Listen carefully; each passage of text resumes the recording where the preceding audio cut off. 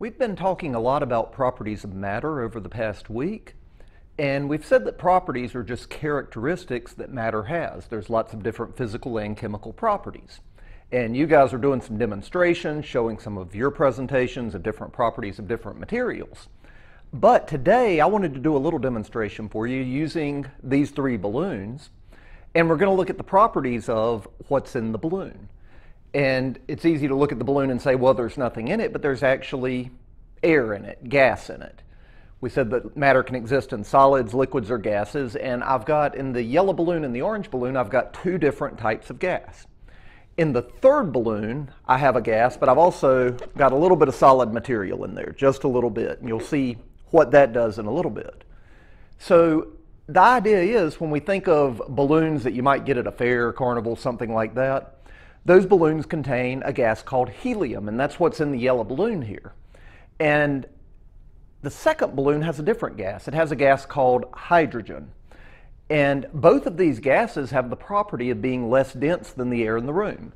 And both of these balloons, the hydrogen balloon here and the helium balloon, if I pull down on them, they'll float right back up. So there's a reason when we give a kid a balloon at a party, at a fair or something, there's a reason we give them a helium balloon and not a hydrogen balloon, and that's what we're going to look at today. We're going to look at one important property that one of these has and one of these doesn't. And I'll show you what I'm talking about. I'm going to get me a stick here and light this, and I'm just going to use the flame to pop the first balloon, the balloon that has the helium in it. And let's just watch what happens. So I'm going to hold the flame there. It's going to pop the balloon. And the balloon popped, just like if you poked it with a pen or something, except we used a fire to burn through, melt through the rubber.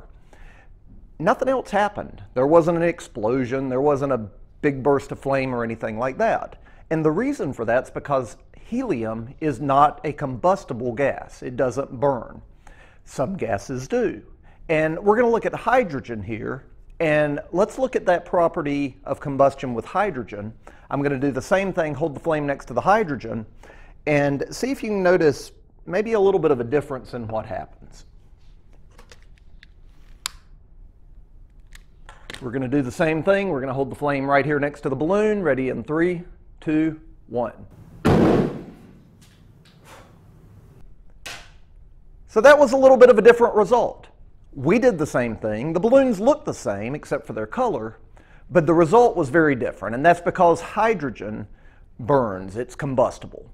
And when I hold that fire there, it burns through, melts through the rubber, and then it ignites that hydrogen gas in there. Now, the red balloon also has hydrogen. That's the gas that's in it, but it's got a little bit of a solid material called magnesium.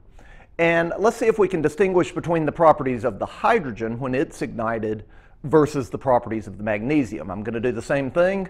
I'm going to light the balloon. Let's watch what happens.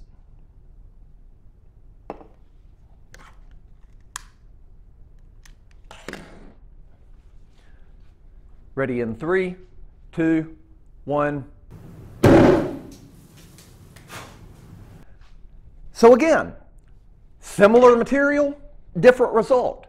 That time it exploded, we saw the burst of flame, but you also saw those little sparkles that came out, and that was the magnesium. As it was combusting, as it was burning in those just very bright, very small, hot particles. So again, a neat example of just that idea of combustion. One material that doesn't combust, a gas that does combust, and then a gas mixed with a solid, both of which are able to be burned when I hold the fire under them. So that's something for you to think about as we continue to talk about physical and chemical properties of matter. We'll look at some more examples over the next few days.